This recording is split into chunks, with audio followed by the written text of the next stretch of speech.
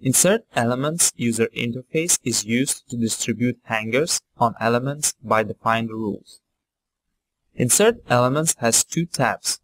One for managing and filtering elements to insert smart hangers on, called by category name of the element chosen, for example, ducts, and Insert Element tab, which allows user to manage rules of particular insertion of hangers. To round up, Insert Elements interface allows user to choose the elements of particular category, for example, ducts, pipes, conduits, cable trays, etc., and insert hangers or supports on them and connect to any reference possible. References might be walls, structural framings, or even model lines or reference planes. In the Host Category tab, we have a huge possibilities to filter out needed elements. That is done with categorization, parameter use, and parameter modification capabilities. The interface is not standalone, so selections are dynamic. The selections and all modifications are associated with the project elements. So when making a selection or modification, all changes are made in real time and can be seen in project window. This interface is divided into two parts, plus additional functions below.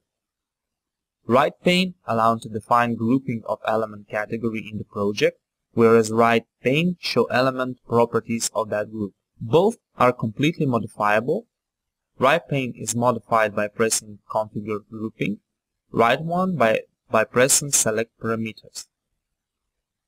You can group your element categories by various parameters available, such as rooms or spaces, family names, system types, marks, even face created, etc. That allows huge versatility. When category grouping is set, parameters should be selected to be able to use even more selection possibilities.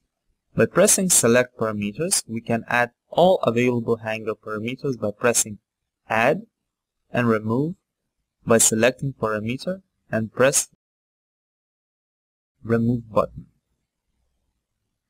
After adding necessary parameters, the right pane has right mouse button capability, which allows filter out elements by single or multiple selection of value. To set selection, just select and leave it like that and go to Insert Elements for hanger distribution on selected elements. Insert Elements are divided into two parts, left pane and right pane. Left pane shows corresponding hanger family list in your project. After selecting the type, you can add the family to the list on the right pane. When the hanger type is present, the set of rules for that hanger type is lit up. All rules has set of parameters which can be modified. After the rule is selected, user can set parameters for distribution. There are capabilities to choose how the hangers will be distributed. User can distribute them by fixed number, maximum spacing, etc. Offset them, offset to side, choose the connection type, intersection category, etc. Below the right pane, there is a button to insert hangers or supports to model after configuration is set. To insert hangers or supports on elements, there's two ways to do that. One, user can press straight on the function of particular category of elements user wants to insert, for example, ducts, and press on corresponding function.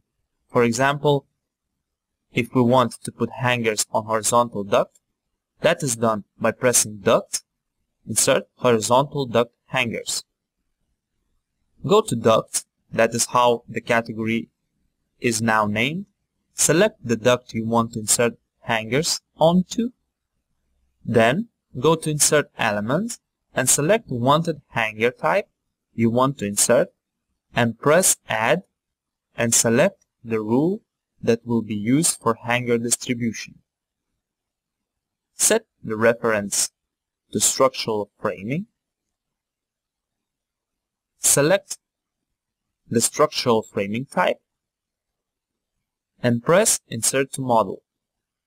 If everything was fine, the message beside the button will show the number of hangers inserted.